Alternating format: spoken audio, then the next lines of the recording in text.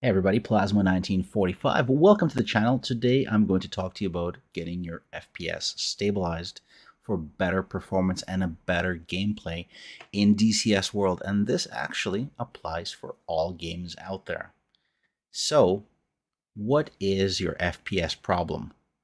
Well, first off, everybody wants more FPS, but there's such thing as quantity versus quality. Oh yeah, and of course, if you need quality servers, fox3ms.com. Hit them up for a dedicated server for your DCS squad. But you are needlessly punishing your PC, making your CPU work harder, making your GPU work hotter and harder to create frames that you may not need, creating more frames instead of more stable frames. And you're wasting your CPU making frames and not running scenarios or the other AI portions that are really important in DCS, such as, the fall of the bombs, the movement of the tanks, and other components. And you can usually see this on busier maps or complex servers. So, how many more FPS do you really need? That's a big question. Well, if you're playing something like Valorant or Counterstrike, everybody says, oh, you need 240 or 540 FPS.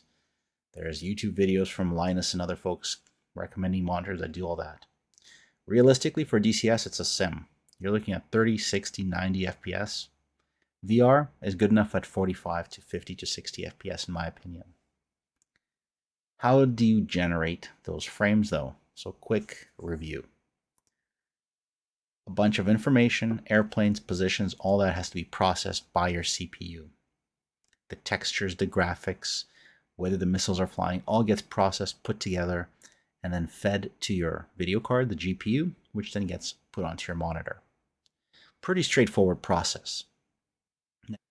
There's a default slider in DCS that says max FPS. That's usually set to 180. Let's say you're flying a regular map, and on that map, your CPU is giving you 127 FPS because it's busy. Or maybe it's like 4 or 5 generations old. You might have a high-end GPU giving you 140, but you're still not getting the 180 FPS. But everything is working real hard to get you that FPS. Busy map, you're still trying to get 180 FPS. That's what DCS is asking for. Give me 180.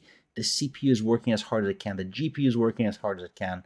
But it's a complex map, and you only end up with 82 FPS. So you're not getting that 180, but you're making all your equipment work so much harder, causing overheats and stutters. The first solution is going to the settings before you get into a flight, and you can click the VSYNC button. The VSYNC button will basically look at the capability of your monitor or your VR headset and set it to the same frame rate, aka refresh rate. All you have to do is go into Google and just type in your monitor or your VR headset brand name and type in refresh rate, and you'll actually see what its refresh rate in hertz is. And I would usually say the easiest thing to say is if it says 90 hertz, you want 90 FPS for the best experience. And that is for every portion of the second that comes up on your screen, there's an equal number of frames to fill that so that you don't get stutter. If you've got a video card and or your settings are such that you can afford more FPS, you can always double that hertz number. But you should try to stick with that same 90, 120, 60, and so forth. If your video card is not up to par or you want even more quality and resolution, well, you'll have to half the FPS for the smoothest experience. Remember, if your headset is 60 or your monitor is 60 and you throw 75 FPS at it, it's not an ideal number. It's hard to divide and it can cause a stuttery experience. You can press Control Pause in DCS or load up an FPS monitoring app. The NVIDIA GeForce experience is really good because it'll actually show you how hard your equipment is working. It'll show you your average FPS, and it'll show you your 99% of the FPS. The 99% is really what you want to match with that slider, because it'll ensure that you're not generating extra frame rates. So let's say you had a target of 75 FPS. That's what those performance monitoring things on the screen are saying, that you're hitting 75. Well, take that slider and bring it down to 75 or even 10% less than 75. Let's say 70 or 60. Your CPU and GPU are going to work a lot less, giving you a more stable 70 or 60 FPS instead of 180 and all the time freaking out trying to give you more. And you're going to see this in just a second. We're actually going to do this live. Let's say you're getting 130 FPS. You've got a really good CPU and video card. Well, your max FPS is still set to 180, which means everything's working hard. Well, you see that you're getting 130. Remove 10% from that. That gets you about 120. Set the slider to 120, and all of a sudden your CPU and GPU start working a lot less, making it available for other things. So we're jumping into DCS World here. We've got a fish bed and a phantom, and they're going to chase each other around. There's a slider for max FPS, and down below it you can also see the grayed out option for VSYNC. You can only change VSYNC once you're not flying and you'll have to restart, but the slider for max FPS you can play with at your convenience. So I'm getting around 80 FPS average, if you can see on the top right hand corner there, in the NVIDIA experience. Maybe 100 FPS, and the 99% of the rest of my frames are around 70 FPS. If you look at the GPU power, it's eating 380 watts of power, and the temperature is pushing up to 70 Celsius, which is quite a bit. So all these things are not healthy. Now, the reason it's so loaded, even into 4090, is because I've got a lot of Reshade stuff going on. Reshade can easily take away 20 FPS and really load up your GPU. But let's take a look at that number and dial it down a bit. So let's dial it down from 180 down to, say, 60 FPS, and look at the temperature and number.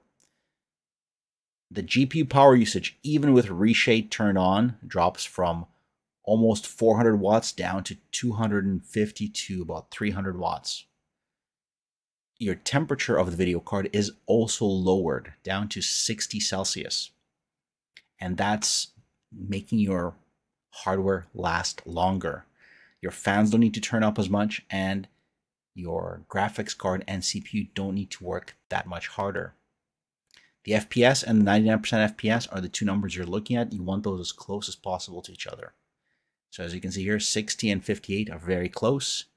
The GPU and CPU are not very busy, meaning that if I was in a complex map with lots of simulation, there would be that spare room for the other things to process and run. If anybody is going to argue with me that you need 120 or 240 frames per second for DCS World, I'm going to say that you're playing the wrong game.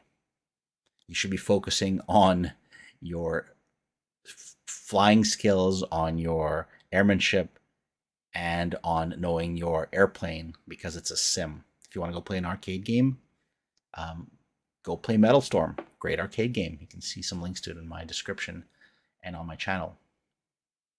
So with Reshade turned off, as you can see, the CPU and GPU usage definitely drops quite a bit. And again, you're trying to match those frames per second. Here we've locked it down to 90. Reshade, I believe, is turned off in this configuration. Maybe not, I can't quite tell. But the temperature and the wattage is lower. And anybody who says, oh, you're being throttled by your CPU or your GPU, nope, you can see it right there. Both the CPU and the GPU are pretty much chilling out right now. Now, as you can see, it's 90 there and 78 in the 99%, which means that we still could lower it a little bit more to get it closer to the 99% FPS. So we can bring it down to, say, 75, and let's see how much of a benefit that gives us. Cuts our power usage by a little bit. The GPU temperature is down to 55 Celsius instead of almost 70. It's not overheating at all. The frame rates are much closer to each other.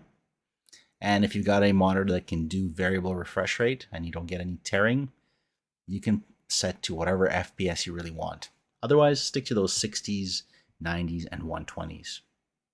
I find that in the G2 helmet, I'm perfectly happy at 60 FPS. Even 45 or 50 FPS is still enough. I don't get pukey or airsick. If your video card can't keep up, set it to the maximum settings you possibly can, and then try dialing down your FPS. I would say try to stay above 30 FPS. That's your bare minimum. Here I've dialed it down to 70, pretty close. The usage has dropped even more on all the other components. But a couple of things to keep in mind, things such as MSAA will eat up quite a bit of your performance. Leave that at 2 times if you can. Shadows will destroy your GPU performance. Play around with those, see if you can somehow improve your performance. But do try to target that 99% of the FPS to be at around 60. It's a good sweet spot to be at.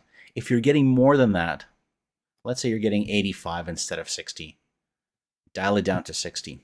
Those extra 25 FPS aren't going to make much of a difference, but it'll unload your CPU to do other things.